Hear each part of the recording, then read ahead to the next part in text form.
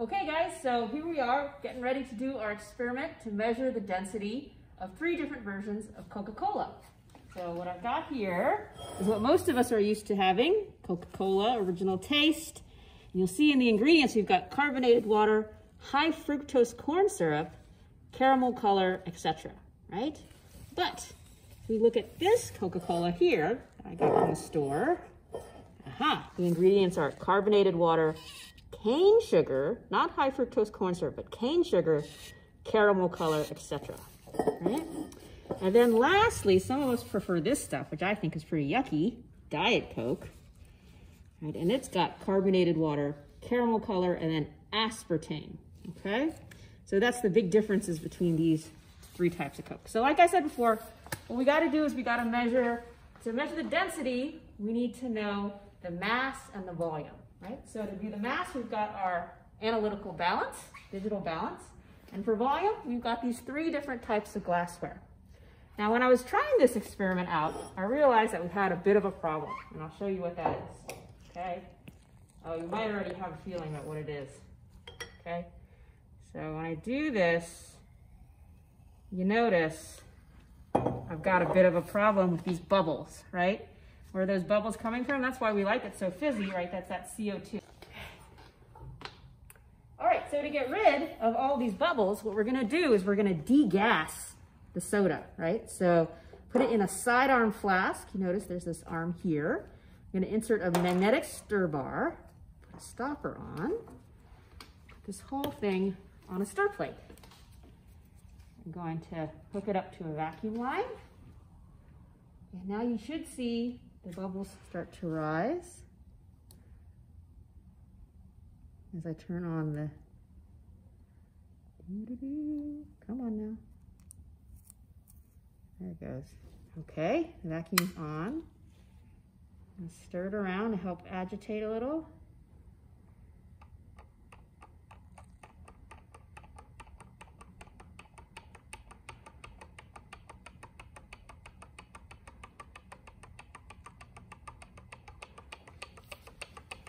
All right, come on. Okay, so now after about 10 minutes of degassing, you can see there really aren't any bubbles coming up anymore. So we can stop this. We can turn off our stir plate. We can turn off the vacuum. Disconnect. And voila. Just like a cooking show, right? So we've got Coke with with cane sugar, Coke with high fructose corn syrup, and then our Diet Coke. So we've got all 3 versions already degassed. See, here are our beakers, right? And let's just do a measurement. Let's just start with just the Coke that we're all familiar with, the high fructose corn syrup, okay? So to do this measurement first, what we're gonna do is we're gonna tare the beaker. So if we were to put the Coke in here and we were to weigh it, you get both the measurement, both the mass of the beaker and the Coca-Cola, right? But we only want to know the mass of the Coca-Cola, not that of the beaker. So we'll tare it first, put it here.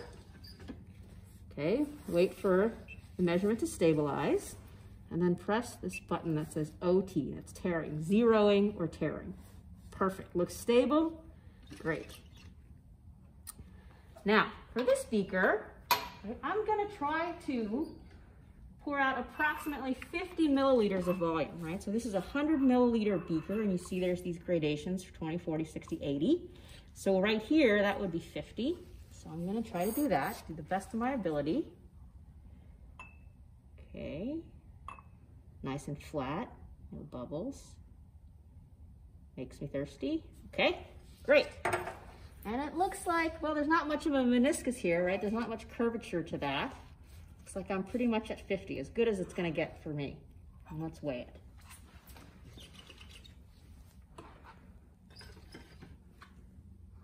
All right. 50.7455, what? Socks? Q-tips? No, you gotta remember the units. Grams, G for grams. So make sure when you write that down, write down the proper units, okay?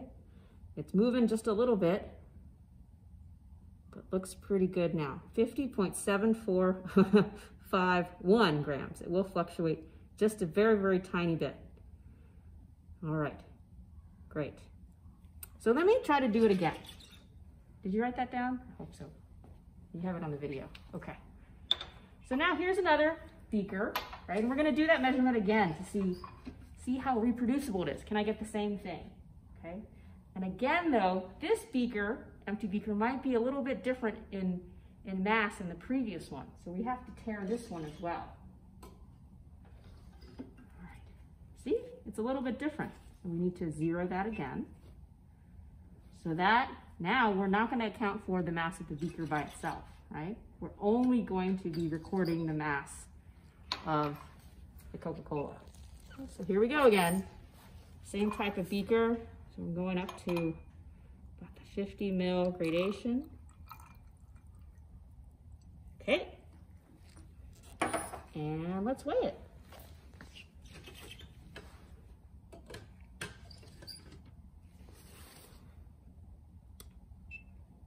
All right, so 48.1088, what?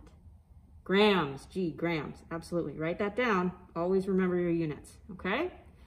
All right, so this one is a little bit different than the last measurement, but it's a measurement. There's always gonna be, some differences.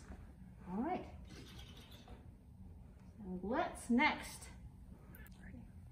Okay, so now we finished with the beakers, onto the graduated cylinder, all right?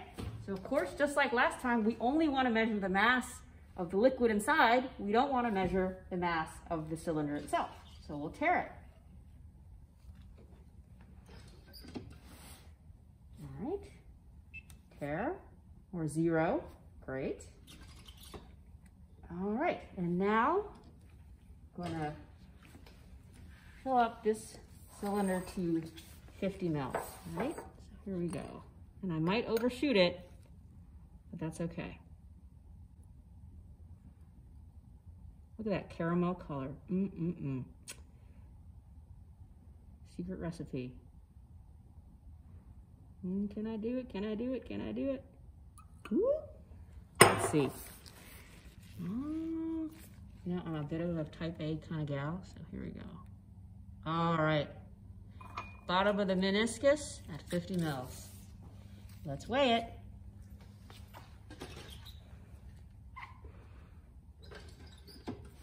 All right, 51.2554, and that's for the high fructose corn syrup, 50 mils in the graduated cylinder.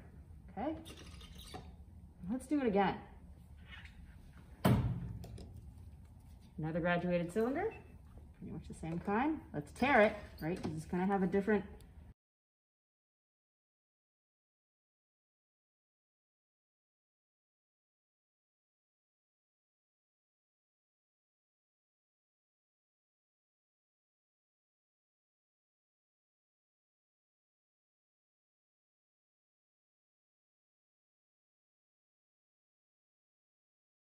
All right, so then our last piece of glassware that we're going to be using today is the volumetric flask. Here's two of them. Well, maybe slightly different flavors. This one's a little taller, but they're both for 50 mils. You can see maybe that there's a line here, and that line marks the 50 mil volume line, okay? And it's not going to be pretty if I try to pour in the high fructose corn syrup Coke in here, so I'm going to use the dropper to help me out. Hope this doesn't take too long.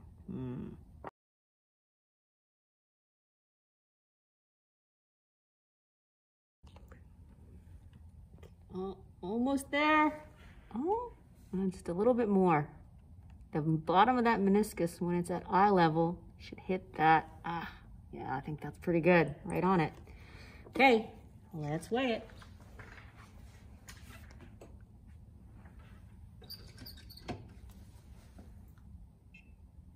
$51.9552 grams.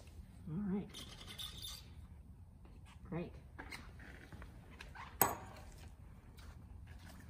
This one, you can really see that meniscus, huh? You can really see the curvature of the liquid, and the bottom of the meniscus is on the line. Right? So now I'm going to do that a couple more times. The same setup, another volumetric flask, filling it up and weighing it, and then we'll give you all the data. All right?